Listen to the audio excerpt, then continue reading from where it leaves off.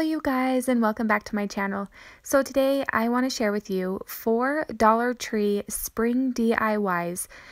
These are kind of farmhouse, and they are lemon themed.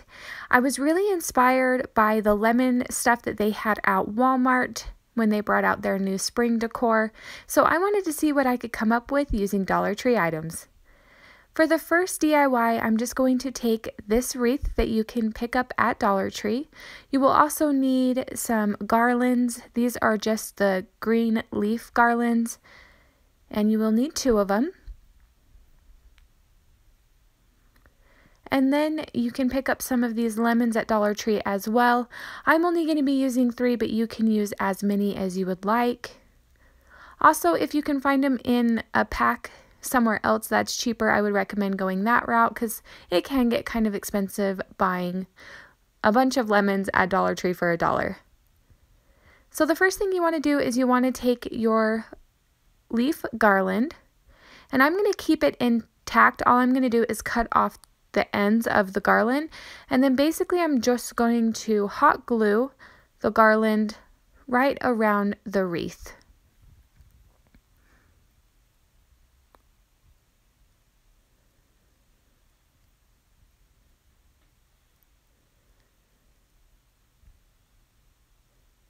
And then once I have reached the other end of the garland where I started hot gluing, I'm just going to cut the remainder of it off.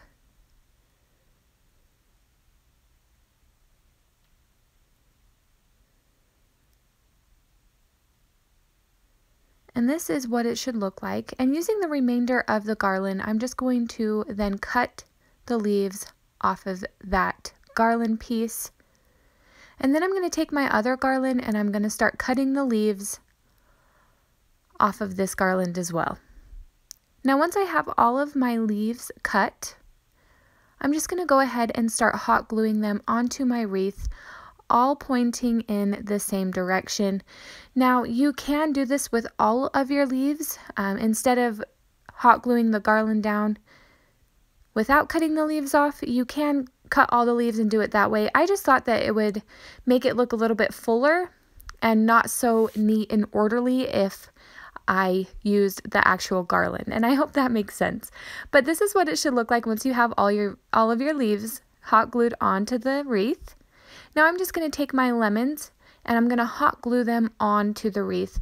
Now the trick is you want to use a lot of hot glue, and you want to make sure that if you're hot gluing it onto a leaf, that leaf is also well attached to the wreath. And again, like I said, you can use as many lemons as you would like. For this wreath, I'm only going to use 3 because the lemons were a little bit big for this size of wreath. And now I'm just going to take the rest of my leaves and I'm kind of going to hot glue them in places where I want the wreath to look a little bit more full and kind of hide how far those lemons stick out from the leaves.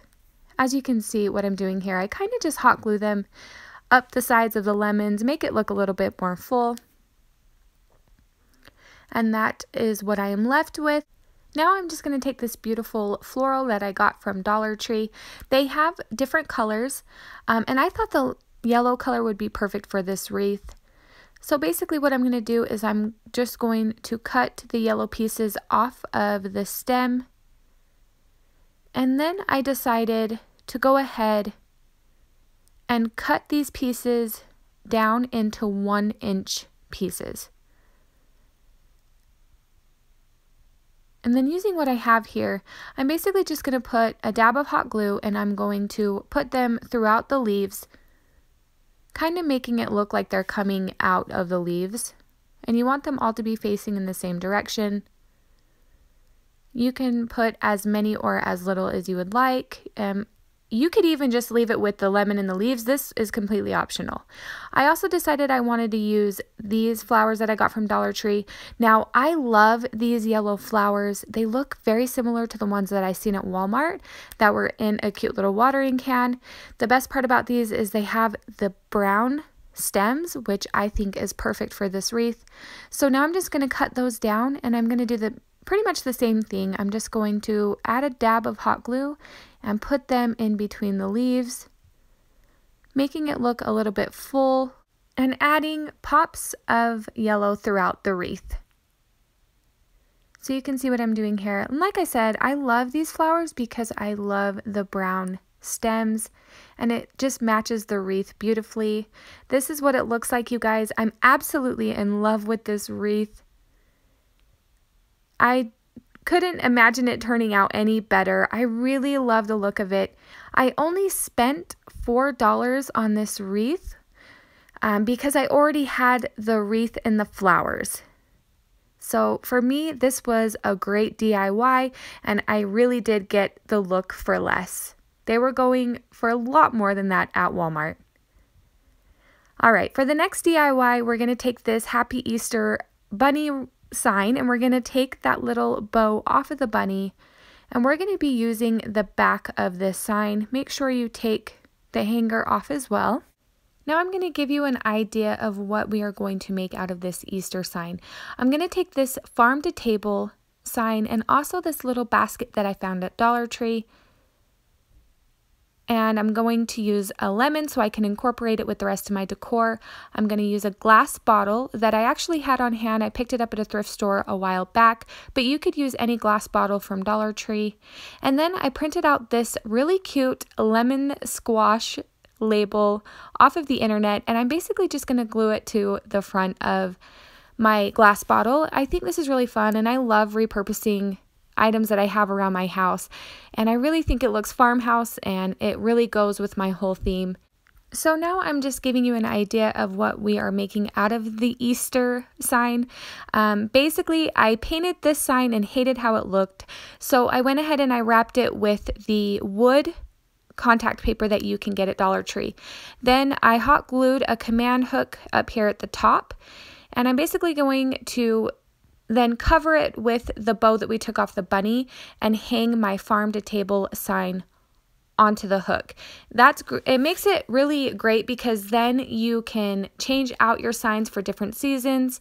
Now with the basket on the bottom, I E6000 that to the sign and also reinforced it with some staples. Now I'm just going to add a lemon and my cute bottle with some yellow floral, and this is how it turned out. You guys, I absolutely love this little farmhouse sign. I love the basket, and I love that you can change out the sign and decorate the basket for whatever season it is. I think it's a great addition to my home. For the next DIY, you're going to need a poster board. I chose to use black, and then you're going to need this Blessed placemat. You'll also need some tumbling tower blocks, and then also some tacky glue and some shoe polish. This is optional. I decided not to use the shoe polish to stain my tumbling tower blocks. I like the look of the natural wood, and I think that it matched the rest of my decor, so I didn't find it necessary to do that. But basically, I'm going to put my placemat down onto the poster board, and then I'm going to start laying out my tumbling tower blocks to figure out how many I'm going to need to frame out this placemat.